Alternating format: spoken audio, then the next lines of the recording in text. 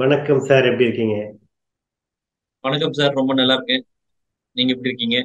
ரொம்ப நல்லா இருக்கேன். ஸோ இன்றைய தினம் நம்முடைய இந்த அண்ணாக்கண்ணன் யூடியூப் அலைவரிசை 10,000 சப்ஸ்கிரைபர்ஸை வந்து கடந்திருக்கு.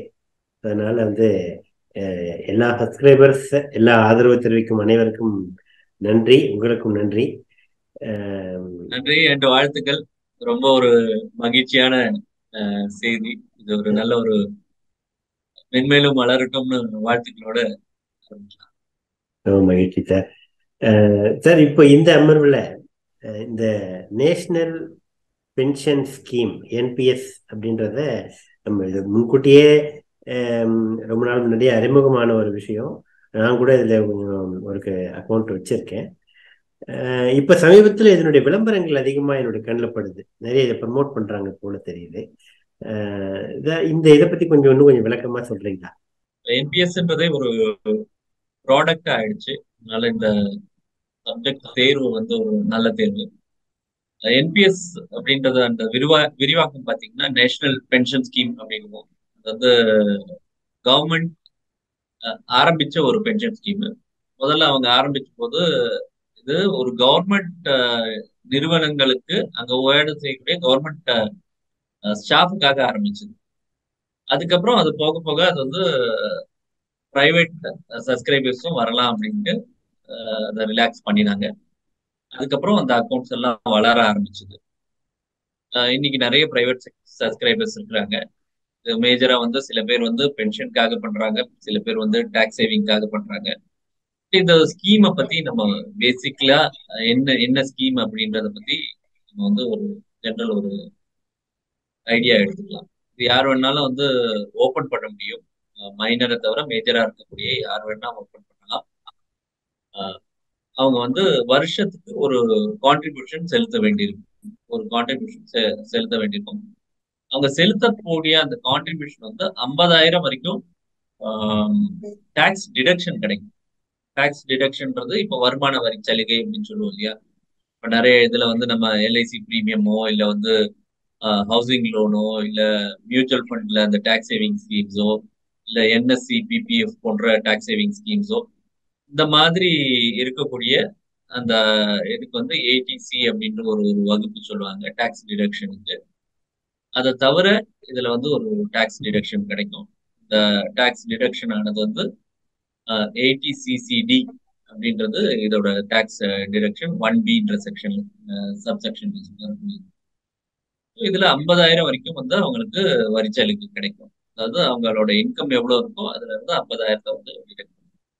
முதல்ல இந்த ஸ்கீமை பத்தி நம்ம தெரிஞ்சுக்கலாம். அதுக்கப்புறம் வரியை பத்தி விலா வரியா பார்க்கலாம். இப்போ நான் சொன்ன மாதிரி வருஷத்துக்கு ஒரு அமௌண்ட் வந்து இவங்க கான்ட்ரிபியூட் பண்ணணும். 50,000 இந்த வருஷம் கான்ட்ரிபியூட் பண்ணாங்கன்னா நெக்ஸ்ட் வருஷமும் 50,000 கான்ட்ரிபியூட் பண்ணணுமா அப்படின்னு கேட்டோம்னா இல்ல. 6,000 கூட கான்ட்ரிபியூட் பண்ணலாம். மினிமம் 6,000ல இருந்து 50,000 அல்லது 50,000க்கு மேலேயும் கூட அவங்க கான்ட்ரிபியூட் பண்ணலாம். அப்பர் லிமிட் அப்படின்றது ஒண்ணுமே கிடையாது. ஆஹ் இந்த 50,000க்கு வந்து வரிச்சலுகை கிடைக்கும். அதுதான் ரொம்ப இம்பார்ட்டன்டான விஷயம். இது யாருக்கு ரொம்ப பயனுள்ளது அப்படின்னு பாத்தீங்கன்னா வருமானம் வரி செலுத்துற எல்லாருக்குமே ரொம்ப பயனுள்ளது. பர்டிகுலரா பாத்தீங்கன்னா இந்த 20% அண்ட் 30% இருக்கக்கூடியவங்களுக்கு வந்து ரொம்ப பயனுள்ள ஒரு ஸ்கீமா அமையும். இது எப்படி ஃபங்க்ஷன் ஆகுது அப்படின்னு கேட்டீங்கன்னா எல்லா வருஷமும் இவங்க ஒரு கான்ட்ரிபியூஷன் கட்டுவாங்க. இந்த டேட்ல தான் கட்டணும்ன்ற மாதிரி எல்லாம் கிடையாது. த்ரூஅவுட் த இயர் எந்த டேட்ல வேணா கட்டலாம். ஏப்ரல் 1ல இருந்து மார்ச் 31க்குள்ள எந்த டேட்ல வேணா கட்டலாம். ஸோ இது எப்படி ஒர்க் ஆகுது அப்படின்னு கேட்டீங்கன்னா மியூச்சுவல் ஃபண்ட் போன்ற ஒரு திட்டம். அதாவது இதுல வந்து யூனிட்ஸ் வந்து அலாட் ஆகும்.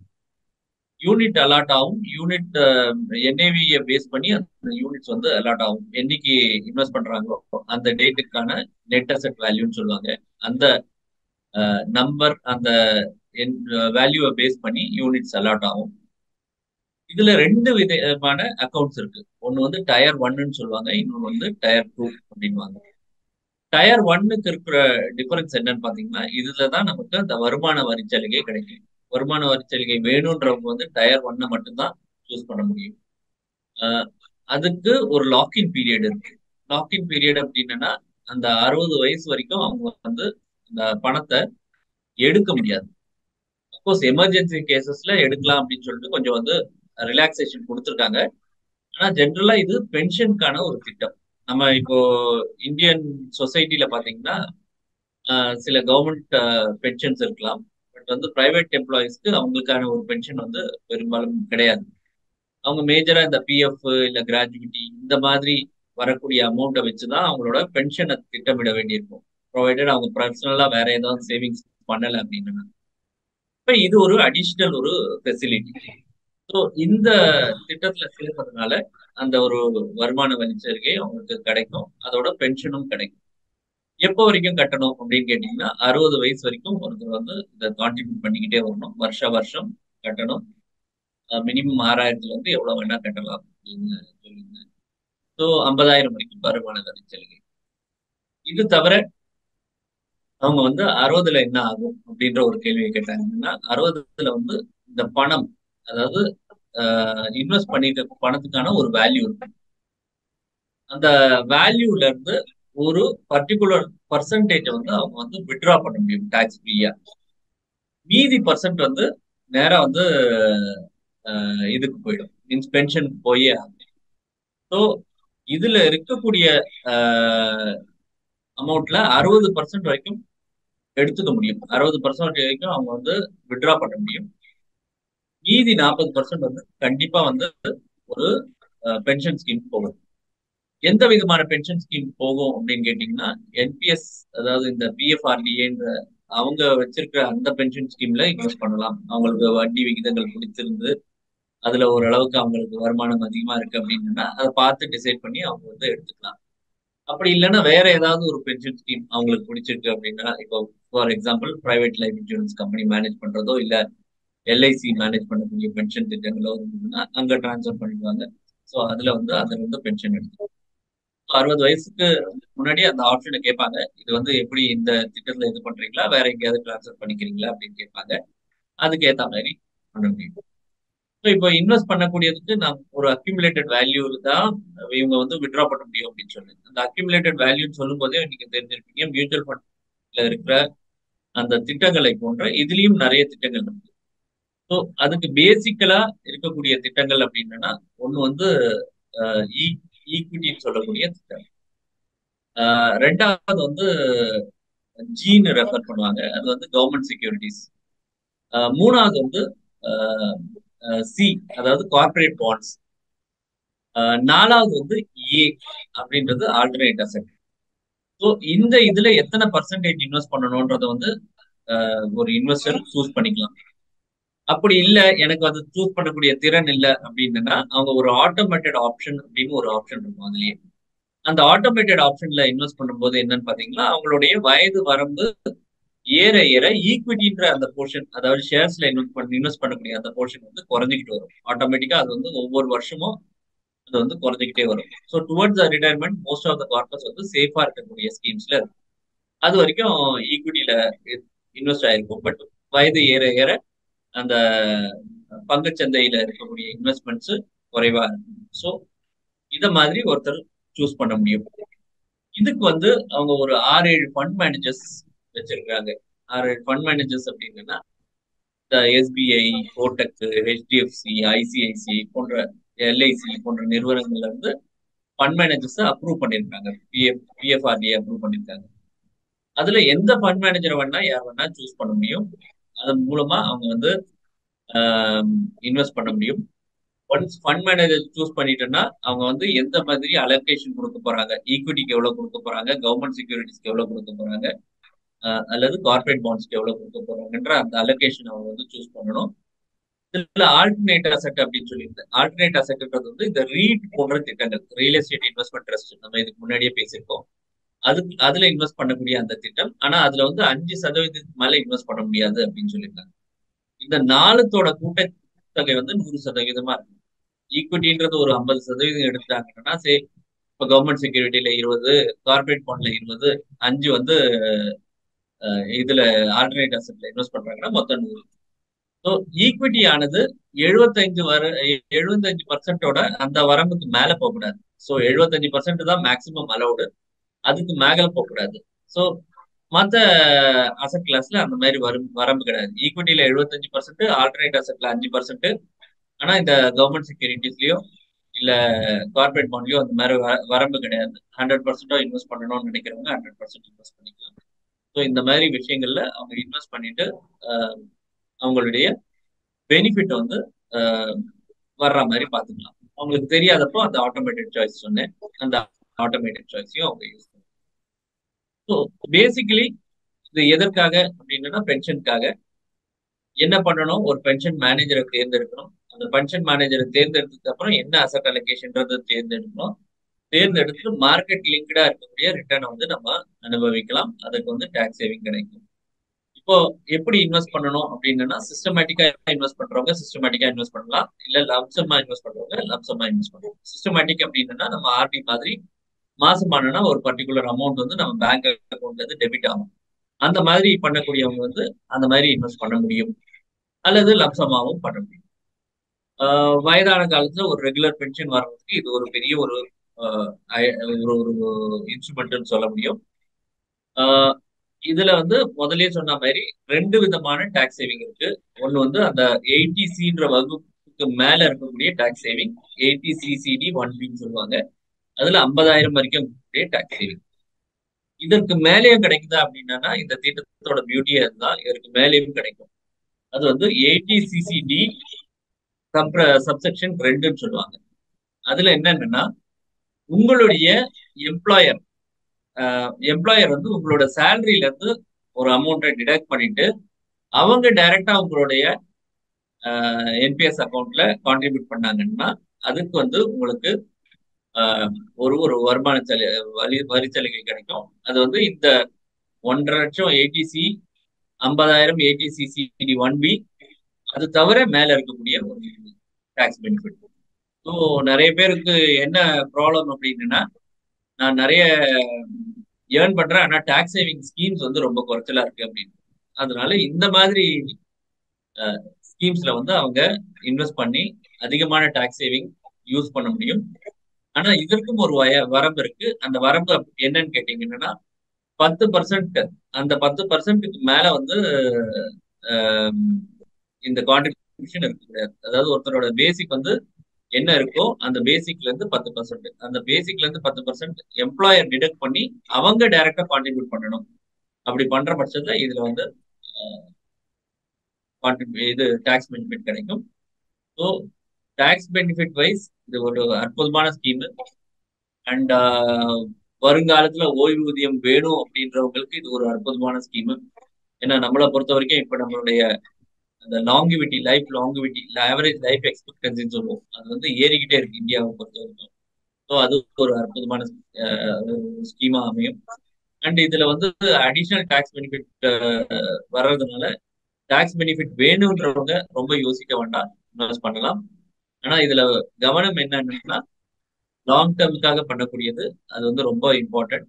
அண்ட் லாங் டேர்ம் இல்லாம வேணும் அப்படின்னாங்கன்னா, நான் முதல்ல டயர் 1 அப்படின்ற வார்த்தையை சொல்லியிருந்தேன். இது டயர் 2ன்ற வேற ஒரு ஸ்கீம் கூட இருக்கு. அந்த டயர் 2 ஸ்கீம் எப்படி ஒர்க் ஆகும் அப்படின்னு பாத்தீங்கன்னா, மியூச்சுவல் ஃபண்ட் மாதிரி ஒர்க் ஆகும். அதுல எப்ப வேணா யார் வேணா இன்வெஸ்ட் பண்ணலாம், எப்ப வேணா வித்ட்ரா பண்ணிக்கலாம். ஸோ அதுல ஒரு ஒரு ரெஸ்ட்ரிக்ஷன்ஸும் கிடையாது. மியூச்சுவல் ஃபண்டை போன்றே இன்வெஸ்ட் பண்ணலாம், வித்ட்ரா பண்ணிக்கலாம். ஆனா மியூச்சுவல் ஃபண்டை விட கொஞ்சம் டாக்ஸ் பெனிஃபிட் கம்மியா இருக்கும் அந்த டயர் 2ல. ஏன்னா வந்து மியூச்சுவல் ஃபண்ட் மாதிரி இருக்காது, டாக்ஸ் பெனிஃபிட் குறைஞ்சிடும். பட் அதை தவிர எப்போ வேணா யார் வேணா இன்வெஸ்ட் பண்ணலாம், எடுத்துக்கலாம். இந்த விஷயங்கள் வந்து ரொம்ப ஈஸியா இருக்கும் டயர் 2 பொறுத்த வரைக்கும். ஆனா டாக்ஸ் சேவர்ஸ்க்கு டயர் 1ன்ற அந்த ஆப்ஷன் வந்து ரொம்ப நல்லா இருக்கும். இதுதான் இதோட பேசிக் ஒரு ஐடியா. இத யூஸ் பண்ணிக்கிறவங்க தாராளமா யூஸ் பண்ணிட்டு இதுல இருந்து பெனிஃபிட் கிடையாது. நல்ல ஒரு முழுமையான அவுட்லைன் கொடுத்துருக்கீங்க. இந்த சப்செக்ஷன்ல அடிஷனல் டாக்ஸ் பெனிஃபிட் அப்படின்னு சொன்னீங்களே, அது எவ்வளவு பெனிஃபிட் கிடைக்கும் அதுல? அதாவது ஒருத்தரோட சேலரி எவ்வளவு இருக்கோ அந்த சேலரிய பொறுத்து இந்த அமௌண்ட் அமையும். ஸோ அதுல வந்து அவங்களுடைய சேலரியில இருந்து 10% வரைக்கும் டிடக்ஷன் வந்து ஒரு எம்ப்ளாயர் டிடக்ட் பண்ணிட்டு இதுல இன்வெஸ்ட் பண்ண முடியும். ஸோ அது வந்து ஒரு அமௌண்ட் சொல்லியிருக்காங்க. அதுக்கும் வரம்பு வந்து 7.5 லட்சம் சொல்லியிருக்காங்க ஒரு வருஷத்துக்கான வரம்பு. மோஸ்ட்லி ஒரு நார்மல் பிராக்கெட்ல இருக்கவங்க அந்த அந்த லெவலுக்குள்ளதான் இருக்கும். ஸோ அந்த 10%ன்றது வந்து அவங்களுடைய சேலரி எவ்வளவு இருக்கும் அந்த சேலரியில இருந்து 10%. ஸோ ஒரு 50,000 இருக்கு அப்படின்னா அந்த 50,000 இருந்து 10%. So that is what maximum அந்த ஏடிசிசிடி டூல வந்து அந்த 50,000 ஒன் ஒன் வீக் கீழே வரும். அப்போ அதுல ஒவ்வொருத்தருக்கும் அது மாறுபடும். அந்த ஒரு எவ்வளவு அதுல ஆமா, ஒவ்வொருத்தருக்கும் அவங்களுடைய சேலரியை பொறுத்து மாறுபடும். அதுல அவங்க எதுவுமே பண்ண வேண்டாம். இப்ப பிஎஃப் எப்படி டிடெக்ட் பண்றாங்களோ பிஎஃப் சராசரியா ஒரு 8% வரைக்கும் டிடெக்ட் பண்ணாங்க ஒவ்வொரு கார்பரேட்டும். சில பேர் 8.33 பண்ணுவாங்க, சில பேர் வந்து 9 பண்ணலாம், 10 பண்ணலாம், 12 பண்ணலாம். ஸோ இந்த மாதிரி டிடெக்ஷன் வந்து எல்லா கார்பரேட்டுக்கும் அமைஞ்சிட்டு இருக்கும். ஸோ இந்த இதை பொறுத்த வரைக்கும் மேக்ஸிமம் 10%. ஸோ அது வந்து அந்த எம்ப்ளாயி சொல்றாங்க எனக்கு 5% போறோம் அப்படின்னா 5% டிடெக்ட் பண்ணி அவங்களோட சேலரி இருந்து டிடெக்ட் பண்ணி எம்ப்ளாயர் கட்டிடலாம். ஆனா எம்ப்ளாயர் கட்டணும். ஸோ இவங்க எவ்வளவு வந்து டிடக்ட் அதை தனியா பண்றாங்களோ அந்த முழு அமௌண்ட்டுக்குமே அப்ப டாக்ஸ் பெனிஃபிட் கிடைக்கும். ஆமா டாக்ஸ் பெனிஃபிட் இப்போ கிடைக்கும். அதுக்கு அந்த 1,50,000 வந்து ஏடிசி சொன்னீங்க, அப்புறம் ஏடிசிசிடி சொன்னீங்க. இப்போ இந்த எம்ப்ளாயர் வழியை நம்ம போட்டுட்டோம்னா இந்த ஏடிசிசிடி நமக்கு கிடைக்காதா? கிடைக்கும். ரெண்டுமே கிடைக்கும். ஏடிசிசிடி 1பியும் கிடைக்கும், எம்ப்ளாயர் மூலமா போகக்கூடிய ஏடிசிசிடி 2வும் கிடைக்கும். 1பி வந்து 50,000, 2ன்றது வந்து அதற்கு மேல இருக்கக்கூடிய அமௌண்ட். ஸோ அதுல என்னன்னா எம்ப்ளாயர் வந்து இவங்களோட டைப் பண்ணணும், என்பிஎஸோட டைப் பண்ணி அவங்க பே பண்ணணும், அவ்வளவுதான். வேற ஒரு விஷயமும் கிடையாது. ஸோ பெரிய மேஜர் நிறுவனங்கள் அவங்க வந்து ஆல்ரெடி டைப் பண்ணியிருப்பாங்க. அப்படி இல்லாதவங்க வந்து டைப் பண்ணிட்டு அதுல இருந்து பெனிஃபிட்டை வந்து அவங்க ஸ்டாஃப் கொடுக்க முடியும். ஒருவேளை எம்ப்ளாயருக்கு அந்த அளவுக்கு அவங்களுக்கு தெரியல அப்படின்னா இவங்க ஸ்டாஃப்ஸே கூட பேசி அவங்க மேனேஜ்மெண்ட் கிட்ட பேசி இந்த மாதிரி டைப் பண்ண சொன்னாங்க. இன்னைக்கு என்பிஎஸ் அக்கௌண்ட் ஓபன் பண்றதெல்லாம் வந்து ரொம்ப ஈஸி. ஆன்லைன்ல என்பிஎஸ் போயிட்டு ஆன்லைன் என்பிஎஸ் சர்ச் கொடுத்துட்டாலே அதோட லிங்க் வந்துடும். அந்த லிங்க் மூலமா தாராளமா என்பிஎஸ் ஓபன் பண்ண முடியும். வீட்டுல இருந்தபடியே ஜஸ்ட் ஒரு ஒரு 15-20 நிமிஷத்துல வந்து ஒரு அக்கௌண்ட் ஓபன் பண்ணிடலாம், என்பிஎஸ் அக்கௌண்ட் ஓபன் பண்ணிடலாம். என்பிஎஸ் அக்கௌண்ட்டை ஓபன் பண்ணிட்டாங்கன்னா அந்த பிரான் அப்படின்னு ஒன்று கிடைக்கும், பர்மனன்ட் ரிட்டையர்மெண்ட் அக்கௌண்ட் நம்பர் அப்படின்றது. நமக்கு எல்லாருக்கும் பேன் கார்டை பத்தி தெரியும். இது பிரான் கார்டு. ஒரு ஆளுக்கு ஒரு பிரான் தான் இருக்க முடியும். அந்த பிரான் கார்டு வந்து உடனே வந்துடும். ஸோ கான்ட்ரிபியூஷன் பண்ற சமயத்துல உடனே இது வந்துடும். ஒரு 15-20 நிமிஷம் ஆன்லைன்ல அவங்களுக்கு தேவைப்படும். அந்த ஆன்லைன்ல அவங்க டீட்டெயில்ஸ் எல்லாம் ரெடியா வச்சுக்கணும். ஆதார், பேனு, ஒரு செக்லீஃபோட காப்பி, இவங்களோட சிக்னேச்சர் காப்பி இதெல்லாம் ரெடியா வச்சிருந்தாங்கன்னா மற்ற டீட்டெயில்ஸ் இவங்க ஃபில்அப் பண்ண எந்த ஃபண்ட் மேனேஜர் வேணும்ன்றது கேட்கும், எவ்வளோ அலோகேஷன் வேணும்னு கேட்கும். இந்த ஈக்விட்டியில எவ்வளோ அலோகேஷன், கவர்மெண்ட் செக்யூரிட்டியில எவ்வளோ அலோகேஷன், கார்பரேட் பாண்ட்ல எவ்வளோ அலோகேஷன், அல்லது ஆல்டர்னேட்டிவ்ஸ் எவ்வளோன்றது கேட்கும். இதெல்லாம் ஃபில்அப் பண்ணிட்டே வந்தாங்கன்னா ஃபைனலா இந்த டாக்குமெண்ட் எல்லாம் அப்லோட் பண்ண சொல்லுவோம். அப்லோட் பண்ணதுக்கு அப்புறம் நீங்க வந்து கான்ட்ரிபியூஷன் பேஜுக்கு போகலாம். கான்ட்ரிபியூஷன் பேஜ்ல போயிட்டு அந்த 50,000 கட்டணும்னா 50,000 கட்டிடலாம். ஸோ சில பேர் எம்ப்ளாயர் டைப்னு சொல்லியிருந்தேன். எம்ப்ளாயர் ஆல்ரெடி டைப் வச்சிருந்தாங்கன்னா ஒண்ணுமே பண்ண வேண்டாம். அவங்க யாரு கூடயாவது ஒரு சர்வீஸ் ப்ரொவைடரோட டைப் வச்சிருப்பாங்க. எம்ப்ளாயர் கிட்ட நம்மளுடைய விருப்பத்தை தெரிவிச்சோம்னா அந்த ஹெச்ஆர்ஓ இல்ல எம்ப்ளாயரோட யார் ரெப்ரசன்டேட்டிவோ அவங்க வந்து அந்த சர்வீஸ் ப்ரொவைடர் சொல்லி அந்த சர்வீஸ் ப்ரொவைடர் வந்து டாக்குமெண்ட்டை கம்ப்ளீட் பண்ணிடுவாங்க. இந்த ஆன்லைன்ல ஓபன் பண்ண வேண்டிய தேவையில்லை. அவங்க வந்து கம்ப்ளீட் பண்ணிட்டு பிரான் நம்பர் கிடைச்ச உடனே இவங்க வந்து கான்ட்ரிபியூட் பண்ண ஆரம்பிக்கலாம். எம்ப்ளாயர்கிட்டயும் சொல்லலாம் இவ்வளவு அமௌண்ட் டிடெக்ட் பண்ணுங்க அப்படின்ட்டு. இவங்க பர்சனலாவும் 50,000 வரைக்கும் கான்ட்ரிபியூட் பண்ணி அதற்கான வருமான வரி சலுகையும் இங்க எடுத்துக்கணும். அது மாதிரி ஒரு நிறுவனத்துல இருந்து இன்னொரு நிறுவனத்துக்கு மாறுறவங்க அதே பிரான் நம்பரை தொடர்ந்து பயன்படுத்தலாம். ஒன்றும் ப்ராப்ளம் கிடையாது. அப்படியே இது மாதிரி இந்த டயர் 1 டயர் 2ன்னு 2 வகை அதுல இருக்கிறதுல இது என்ன, இதுக்கு வேறுபாடு, யார் எதுல சேரலாம், அதை பத்தி கொஞ்சம் சொல்லுங்க. டயர் 1 அப்படின்றது வந்து டாக்ஸ் சேவிங் வேணும்ன்றவங்க இந்த 50,000மோ இல்ல 50,000க்கு மேலேயோ நான் சொல்லியிருந்தேன் இல்லையா, ஏடிசிசிடி 1பி அல்லது ஏடிசிசிடி 2 இந்த 2 செக்ஷன்ல வந்து வருமான வரி சலுகை வேணும்ன்றவங்க வந்து நிச்சயமா டயர் 1 தான் சூஸ் பண்ண முடியும். ஏன்னா டயர் 1ல லாக்இன் இருக்கு. லாக்இன் பணம் வந்து எடுக்க முடியாது. அதனால இந்த வருமான வரி சலுகை கிடைக்குது. ஸோ நம்ம 60ல வந்து வித்ட்ரா பண்ணிக்கலாம்னு சொன்னேன் நான். 60%ஓ இல்ல வந்து ஃபுல்லாவே வந்து பென்ஷனா போகணும்னு நினைச்சாங்கன்னா ஃபுல்லாவே பென்ஷனா போகலாம். இல்ல 60% வரைக்கும் அவங்க வித்ட்ரா பண்ணிக்கலாம். அண்ட் பேலன்ஸ் அமௌண்ட் வந்து பென்ஷன் ஸ்கீம்ஸ் போகும். அதனால இது டயர் 1. டயர் 2 அப்படின்ற ஸ்கீம்ஸ் பாத்தீங்கன்னா அது வந்து மியூச்சுவல் ஃபண்ட் போல இருக்கக்கூடிய ஸ்கீம். டயர் 2ல வந்து டயர் 1 இருந்தாதான் டயர் 2 ஓபன் பண்ண முடியும். ஸோ டயர் 2 ஓபன் பண்ணினாங்கன்னா அந்த இன்வெஸ்ட் பண்றதோ வித்ட்ரா பண்றதோ நம்ம ஆன்லைன்லயே பண்ணலாம், மியூச்சுவல் ஃபண்ட் போலவே பண்ணலாம், எப்போ வேணுமோ வித்ட்ரா பண்ணிக்கலாம். இது வந்து அந்த ஒரு அட்வான்டேஜ் தான் இதுல கிடைக்குமே தவிர அதுக்குன்னு டாக்ஸ் பெனிஃபிட் எதுவும் கிடைக்காது. இந்த டயர் 2ல வந்து டாக்ஸ் பெனிஃபிட் எதுவும் கிடைக்காது. ஏன்னா லிக்விடிட்டி ரொம்ப அதிகமா இருக்கிறதுனால டாக்ஸ் பெனிஃபிட் எதுவும் கிடைக்காது. ஸோ நிறைய பேர் சூஸ் பண்றது வந்து டயர் 1 சூஸ் பண்றாங்க, ஏன்னா டாக்ஸ் சேவிங் வேணும்ன்றதுனால. டயர் 2 வேணும்ன்றவங்க அதை சூஸ் பண்ணிக்கலாம், அல்லது மியூச்சுவல் ஃபண்ட் போன்ற திட்டங்கள்ல இன்வெஸ்ட் பண்ணி அதற்கான பெனிஃபிட் அதுலயும் கிடைக்கும். அதுலயே கூட யூஸ் பண்ணி இன்வெஸ்ட் பண்ணி அவங்களுடைய பயனை அடையுது. இந்த இன்ட்ரெஸ்ட் ரேட் என்ன மாதிரி அதுல இருக்கும்? இந்த டயர் 1 டயர் 2 ரெண்டுத்துக்கும் ஒரே இன்ட்ரெஸ்ட் ரேட் தானே?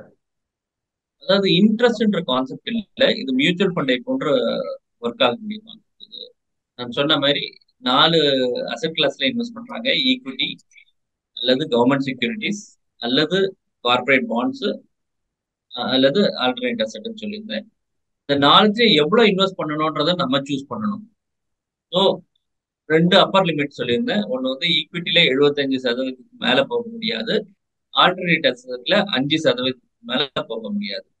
மற்ற 2 கிளாஸ்லயும் அப்படி கிடையாது, 100% வரைக்கும் கூட இன்வெஸ்ட் பண்ணிக்கலாம். ஸோ இப்போ ஒருத்தர் வந்து இவ்வளவு பர்சன்டேஜ் இவ்வளவு இந்த அசெட் கிளாஸ்ல நான் இன்வெஸ்ட் பண்றேன்னா அந்த அசெட் எப்படி ஒர்க் ஆகுதோ அதுக்கேற்ற மாதிரி கிடைக்கும். ஆவரேஜா ஈக்விட்டி வந்து இந்தியாவில வந்து ஒரு 12-13% கிடைச்சிருக்கு அப்படின்னா இதுலயும் அதே போல அமௌண்ட் வருவதற்கான, அதே மாதிரி வரக்கூடிய ரிட்டர்ன்ஸ் வருவதற்கான வாய்ப்பு உண்டு, ப்ரொவைடட் ஈக்விட்டியில அதிகமா எடுத்திருந்தாங்க. ஆனா இது வந்து கேரண்டின்றதெல்லாம் சொல்ல முடியாது, அந்த மார்க்கெட்டோட பொசிஷனை பொறுத்து தான் அமையும். But over A longer period of time, இன்செப்ஷன்ல இருந்து பார்த்துருந்தீங்கன்னா இது வந்து 11-12% வரைக்கும் ரிட்டர்ன்ஸ் கொடுத்துருக்கு. ப்ரொவைடட் ஒருத்தர் வந்து ஈக்விட்டியில அதிகமா இன்வெஸ்ட் பண்ணிட்டு பேலன்ஸ் வந்து குறைவான அமௌண்ட் வந்து டெட்ல இன்வெஸ்ட் பண்ணியிருந்தாங்கன்னா 11-12% வரைக்கும் அவங்களுக்கான ரிட்டர்ன்ஸ் வந்துருக்கு. இது பாஸ்ட் ரிட்டர்ன். ஆனா இது கேரண்டியா ஃபியூச்சர்ல வருமானு கேட்டோம்னா ஃபியூச்சர்ல வருவதற்கான வாய்ப்புகள் இருக்கலாம், இல்லாம போகலாம். அது வந்து நம்ம இப்போ சொல்ல முடியாது. ஆனா இந்த திட்டத்துல வந்து வர்றவங்க வந்து ஷார்ட் டேர்ம் வியூ எடுக்காம லாங் டேர்ம் வியூ எடுத்துட்டு ஒரு 7-10-15 வருஷம் இருக்கிற மாதிரி அவங்க வந்தாங்கன்னா இந்த திட்டத்தோட முழு பயன் வந்து நிச்சயமா கிடைக்கும். டயர் 1ல வந்து 6000 ரூபாய் இருந்தது, இப்போ 1000 ரூபாய் கூட செலுத்தலாம் அப்படின்ட்டு ஒரு ரிலாக்ஸேஷன் பண்ணியிருக்காங்க அப்படின்னு. அடுத்தது இப்போ வந்து இந்த கவர்மெண்ட் அரசு ஊழியர்களுக்கு இருக்கக்கூடிய அதே இது இப்போ தனியாருக்கும் இந்த வாய்ப்பு இருக்கு அப்படின்னு நம்ம பார்க்குறோம். இப்போ இந்த 2 பேருக்குமே இப்போ ஒரே விதமான பென்ஷன் தான் கொடுக்குறாங்களா? இதுல ஏதாவது வித்தியாசங்கள் இருக்கா? பென்ஷனை பொறுத்த வரைக்கும் இந்தியாவில வந்து டிஃபைன்ட் பெனிஃபிட் ஸ்கீம் அல்லது டிஃபைன்ட் கான்ட்ரிபியூஷன் ஸ்கீம் அப்படின்ற 2 திட்டங்கள் வந்து செயலாக்கத்துல இருக்கு. டிஃபைன்ட் பெனிஃபிட் ஸ்கீம் அப்படின்னா பழைய காலத்து பென்ஷன் ஸ்கீம்ஸை எடுத்துக்கோங்க. எப்படி இருந்தது பழைய காலத்து பென்ஷன் ஸ்கீம்? ஒருத்தர் வந்து கவர்மெண்ட் சர்வீஸ்ல இருக்கிறாங்க, ஊழியம் செஞ்சாங்க, அவங்களுடைய லாஸ்ட் ட்ரான் சேலரி, லாஸ்ட் அவங்களுக்கு வந்துட்டு இருந்த அந்த ஊழியம் வருமானம் இல்லையா, அதுல இருந்து ஒரு பர்சன்டேஜ் வந்து அவங்களுக்கு கிடைக்கும். டிஃபைன்ட் பெனிஃபிட், அதாவது இந்த பெனிஃபிட் வந்து ஆல்ரெடி டிஃபைன், இவ்வளவு பர்சன்டேஜ் வந்து வரப்போகுது அப்படின்றது லைஃப் லாங் வந்து பர்சன்டேஜ் வரும் அப்படின்றது. ஆனா இதுல ஒரு பெரிய ப்ராப்ளம் என்னன்னா அந்த கவர்மெண்டோட நிதிநிலை வந்து சில நேரங்கள்ல வந்து நிறைய வந்து இந்த பென்ஷனுக்கே போக வேண்டிய ஒரு நிலைமை. அப்படின்னும் போது கவர்மெண்ட் என்ன பண்ணாங்கன்னா 90கள்ல 94-95 வந்து நினைக்கிறேன் இந்த பென்ஷன் பிளான். இப்போ டிஃபைன்டு கான்ட்ரிபியூஷன் ஸ்கீம் 1994-95 இனிமே வந்து எல்லாம் டிஃபைன்டு கான்ட்ரிபியூஷன் ஸ்கீம் தான் வரும் அப்படின்னு சொன்னாங்க. அதாவது அந்த டேட் வரைக்கும் இருக்கிறவங்களுக்கு டிஃபைன் பெனிஃபிட்டும், அந்த டேட்டுக்கு அப்புறம் ஜாயின் பண்றவங்களுக்கு டிஃபைன் கான்ட்ரிபியூஷனும் அப்படின்ற அந்த ஒரு 95 வந்ததுன்னு நினைக்கிறேன் இது. ஸோ அப்போ அந்த டிஃபைன்டு கான்ட்ரிபியூஷன் அப்படின்னா இவங்க வந்து ஒரு அமௌண்ட் கட்டுறாங்க இல்லையா, அதாவது இவங்களோட சேலரியில இருந்து ஒரு அமௌண்ட் விடிப்பா எடுத்து அந்த பென்ஷனுக்காக கட்டப்படுது. அந்த அமௌண்ட் வந்து வளர்ந்துகிட்டே வரும். வளர்ந்து அந்த அமௌண்டோட டோட்டல் அப்ரிசியேஷன் எவ்வளவு இருக்கோ அதை பேஸ் பண்ணி தான் பென்ஷன் அமையும். ஸோ பென்ஷனுக்குன்ற அந்த பர்சன்டேஜ் எல்லாம் கிடையாது, அதை பேஸ் பண்ணி பென்ஷன் அமையும். இதுல 2-3 விஷயங்கள் நம்ம கவனிக்க வேண்டியிருக்கு. ஒண்ணு வந்து நம்ம கான்ட்ரிபியூட் பண்றோம், அதுல இருந்து தான் நமக்கு அதுல இருந்து வரக்கூடிய வளர்ச்சியில இருந்து தான் நமக்கு பென்ஷன் வரும்.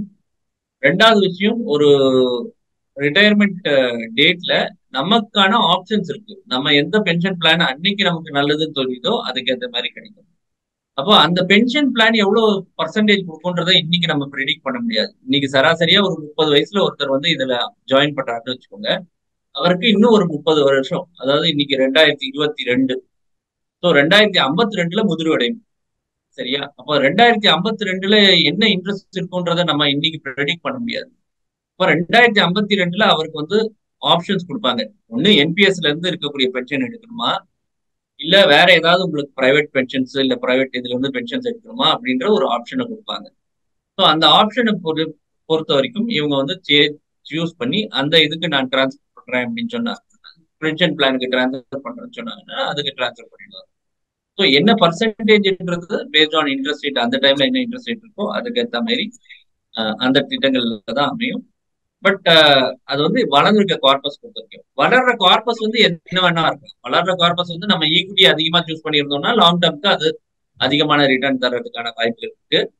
ஒருவேளை ஷார்ட் டேர்ம் அப்படின்னா ஒரு 7-10 வருஷம் அப்படின்னா ஈக்விட்டியை கொஞ்சம் குறைச்சலா சூஸ் பண்ணிட்டு இதுல வந்து நம்ம கவர்மெண்ட் செக்யூரிட்டிலயோ இல்ல கார்பரேட் பாண்ட்லயோ கொஞ்சம் அதிகமா ஈக்விட்டி அப்படின்ற எலிமெண்ட் வந்து அட்லீஸ்ட் ஒரு 7-10 வருஷங்களுக்கு மேல இருந்ததுன்னா அது ஓரளவுக்கு பயன்படுத்தும், இன்வெஸ்டர் பயன்படுத்தும்.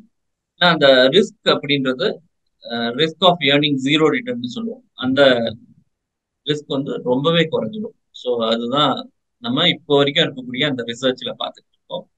அதனால ஈக்விட்டியை தேர்வு செய்யறவங்க தாராளமா அவங்களுடைய லாங் டேர்ம் டைம் அவங்களால ஸ்டே பண்ண முடியும் அப்படின்னா ஈக்விட்டியை பெரும்பாலுமா சூஸ் பண்ணலாம். அண்ட் இவர்கள் வந்து ஒருவேளை கன்சர்வேட்டிவா இருக்கணும் அப்படின்னு நினைச்சாங்கன்னா ஈக்விட்டியை குறைவா தேர்வு செய்து மற்ற பிளான்ஸ்ல அதிகமா பண்ணிக்கலாம். இல்ல ஈக்விட்டியே வேண்டாம்னு நினைக்கிறவங்க கூட ஈக்விட்டி வேண்டாம்னு வச்சு வந்து இந்த மாதிரி ஆப்ஷன்ஸ் எல்லாம் அதுலயே இருக்கு. அண்ட் இதுக்கு நடுவுல ஃபண்ட் மேனேஜரை மாத்தணும்னா ஃபண்ட் மேனேஜர் இவங்களால மாத்த முடியும். ஈக்விட்டில இருந்து டெட்டுக்கு மாத்தலாம் அப்படின்னா டெட்டுக்கு மாத்த முடியும். அதுக்குன்னு ஒரு வரம்பு வச்சிருக்காங்க, ஒரு வருஷத்துக்கு வந்து 2-3 தடவை வந்து மேக்சிமம் மாத்தலாம் அப்படின்னு சொல்லியிருக்காங்க. எந்த விதமான எக்ஸ்ட்ரா சார்ஜஸும் இல்லாம இவங்க வந்து ஒரு ஒரு ஒரு திட்டத்துல இருந்து இன்னொரு திட்டத்துக்கு மாத்த முடியும். ஒரு ஃபண்ட் மேனேஜர்ல இருந்து இன்னொரு ஃபண்ட் மேனேஜருக்கும் அவங்க வந்து மாத்த முடியும். இந்த ஃபண்ட் மேனேஜர் எனக்கு கரெக்டா பெர்ஃபார்ம் பண்ணல அப்படின்னு நினைக்கிறாங்கன்னா இன்னொரு ஃபண்ட் மேனேஜருக்கு மாத்த முடியும். ஆல்ரெடி வச்சிருக்கிறவங்க எனக்கு இந்த ஃபண்ட் மேனேஜர் கரெக்டா இல்லை அப்படின்னு நினைச்சாங்கன்னா இன்னொரு ஃபண்ட் மேனேஜர் எல்லாமே ஆன்லைன்லயே பண்ண முடியும். அவங்களால வந்து ஆன்லைன்லயே இங்க என்பிஎஸ் வெப்சைட் போய் அவங்களோட ஒரு அக்கௌண்ட்டை ரெஜிஸ்டர் பண்ணிட்டு அதுக்கு ஏற்ற மாதிரி உடனே ஆன்லைன்ல பண்ணினாங்கன்னா அன்னைக்கு என்ன என்ஐவி இருக்கோ அதுக்கு ஏற்ற மாதிரி ஆரம்பிக்கும். ஒரு 3-4 நாளைக்குள்ள ஈக்விட்டி ஸ்கீமா இருந்ததுன்னா நியூ ஸ்கீமுக்கு வந்துடும்.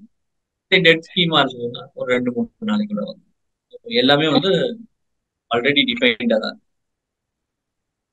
இப்போ ஒரு அரசு ஊழியரும் ஒரு தனியார் ஊழியரும் ஒரே அளவு முதலீட்டை ஒரே மாதிரியான இதுல ஈக்விட்டியோ அல்லது டெட் ஃபண்ட்ஸ்லயோ போட்டாங்கன்னா, ஒரே மாதிரியான ஃபண்ட் மேனேஜர் செலக்ட் பண்ணாங்கன்னா 2 பேருக்கும் ஒரே விதமான ரிட்டர்ன்ஸ் தான் வரும். ஆமா, 2 பேருக்குமே ஒரே விதமான ரிட்டர்ன்ஸ் வரும். ஒரு விஷயம் என்ன பார்க்கலாம் அப்படின்னா, இப்ப நான் உங்களுக்கு இவங்களோட சேலரியை பொறுத்த வரைக்கும் 10% வரைக்கும் டிடக்ட் பண்ணி கட்டலாம் அப்படின்னு சொல்லியிருந்தேன். அரசாங்க ஊழியர்களுக்கு மட்டும் 14% வரைக்கும் டிடக்ட் பண்ணணும். அதுதான் ஒரே ஒரு டிஃபரன்ஸ். அரசாங்க ஊழியர்களுக்கு 14% வரைக்கும் அவங்க டிடக்ட் பண்ணி கட்ட முடியும். சேலரி எவ்வளவு இருக்கோ அதுல இருந்து 14% டிடக்ட் பண்ணி கட்ட முடியும். அது இருக்கக்கூடியது ஒரு சின்ன ஒரு டிஃபரன்ஸ். அரசாங்க ஊழியர்களுக்கு கொஞ்சம் அதிகமான அமௌண்ட் கூட அவங்க இன்வெஸ்ட் அதை பார்த்துட்டு அவங்க வந்து அரசு ஊழியர்கள் அப்பப்போ வந்து போராட்டம் நடத்திட்டே இருக்காங்க. எங்களுக்கு இந்த என்பிஎஸ் வேண்டாம், எங்களுக்கு பழைய பென்ஷன் ஸ்கீம் தான் வேணும் அப்படின்னு கேட்டுக்கிட்டே இருக்காங்க. ஆனா அது வந்து நடைமுறைக்கு சாத்தியம் இல்லை போல தெரியும்.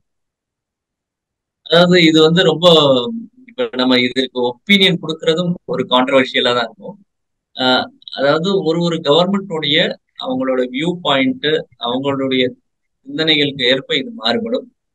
ஸோ சில கவர்மெண்ட் அவங்களுடைய நிதியை ஆஹ்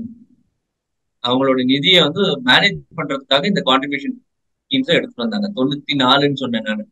94 95 பாருங்க, இன்னைக்கு வந்து கிட்டத்தட்ட 28 வருஷம் ஆயிடுச்சு இந்த ஸ்கீம் வந்து ஓடிக்கிட்டு இருக்கு. ஸோ இன்னைக்கு வந்து இப்போ லாஸ்ட் இயர் பாத்தீங்கன்னா சில ஸ்டேட் கவர்மெண்ட்ஸ் வந்து அதுல இருந்து மாறணும் அப்படின்னு சொல்லி மாறணும்னு சொல்லிட்டு அவங்க வந்து பண்ணிட்டு இருக்காங்க. ஆனா அதுலயும் ஒரு ரிஸ்க் ஒண்ணு படிச்சேன் நான், பத்தி நானும் புரிஞ்சுக்க வேண்டிய அவசியம் இருக்கு. அதுல என்னன்னா, இப்போ இத்தனை வருஷம் அவங்க கட்டிட்டு வந்திருக்காங்க. இப்போ அந்த ஸ்டேட் கவர்மெண்ட் வந்து ஒரு டிஃபைன்ட் பென்ஷன் ஸ்கீமா கொடுக்குறேன், பழைய மாதிரி கொடுக்குறேன் அப்படின்னு அவங்க பண்ணினாங்கன்னா, அப்ப என்ன ஆகணும்னா, இந்த என்பிஎஸ்ல இருந்து இது வரைக்கும் சேர்த்து வச்சிருக்கக்கூடிய அந்த கார்பஸ் இருக்கு இல்லையா, அந்த கார்பஸ் வந்து அந்த ஸ்டேட் கவர்மெண்ட் சொல்லக்கூடிய ஏதோ ஒரு திட்டத்துக்கு மாறணும். ஆனா அதை மாறக்கூடிய லீகல் ப்ரொவிஷன்ஸ் எதுவுமே கிடையாது அப்படின்ட்டு ஒருவர் சொல்ல நான் படிச்சேன். ஸோ அப்போ எவ்வளவு அளவுக்கு செயல்படுத்த முடியும் அப்படின்றது தெரியாது. அப்ப அந்த மாதிரி லீகல் ப்ரொவிஷன் மாறவே முடியாதுன்னா என்டையர் பர்டன் வந்து அந்த கவர்மெண்ட் மேல விழுந்துரும். ஸோ அப்போ அந்த கவர்மெண்ட் அவ்வளவு அளவுக்கு பர்டன் எடுத்துட்டு அவங்க வந்து பென்ஷன் கொடுக்க முடியுமா அப்படின்றது சந்தேகக்குறிதான். ஆனா அதை பத்தி போக போக தெளிவு கிடைக்கும்னு நினைக்கிறேன். இப்பதான் இந்த லாஸ்ட் ஒரு ஒரு 1 2 வாரமா தான் இந்த பேச்சுக்களை நான் பார்த்தேன். அதனால அதற்கான ஒப்பீனியன் இப்ப நம்ம சொல்ல முடியாது. பட் கொஞ்சம் நாள்ல நமக்கு அதோட கிளாரிட்டி கிடைக்கும். அந்த கிளாரிட்டி கிடைச்சதுன்னா நம்ம வருமானத்தை சொல்ல முடியும். சரி. அந்த வகையில இப்போ அது அரசு ஊழியராக இருந்தாலும் சரி, அது அரசு ஊழியராக இருந்தாலும் தானாகவே அந்த என்பிஎஸ்குள்ள அவங்க வந்துருவாங்க அப்படின்னு நினைக்கிறேன். தனியார் ஊழியராக இருந்தால் அவர்களுக்கு இப்படியான வாய்ப்புகள் அதிகமாக இருக்காது. அவர்கள் வந்து அவசியம் இப்படியான ஏதாவது ஒரு திட்டத்தை தேர்ந்தெடுத்து வைத்துக் கொண்டால், அதுவும் வந்து அவர்கள் எவ்வளவு இளம் வயதில் சேர முடியுமோ அவ்வளவு இளம் வயதிலேயே அதில் சேர்ந்து விட்டால் அவர்களுக்கு ஓய்வு காலத்தில் ஓரளவுக்கு ஓய்வூதியம் என்று வரக்கூடிய ஒரு வாய்ப்பு இருக்குது. ஏன்னா இதுக்கு முன்னாடி அப்படி தனியாருக்கு அப்படி வாய்ப்பே இல்லாம இருந்தது. ஆனா இப்ப அப்படி ஒரு வாய்ப்பு வந்திருக்கு. அதனால அதை வந்து எவ்வளவு சீக்கிரம் முடியுமோ அவ்வளவு சீக்கிரம் அவர்கள் அதை இணைந்து அந்த அந்த உள்ள இருக்கக்கூடிய சேமிப்பு தொகையை அதிகப்படுத்தி வைத்துக் கொண்டால் அவர்களுக்கு நாளைக்கு ஏதேனும் ஒரு வகையில் இது வந்து உதவிகரமாக இருக்கும் அப்படிங்கிறது ரொம்ப ஒரு முக்கியமானது.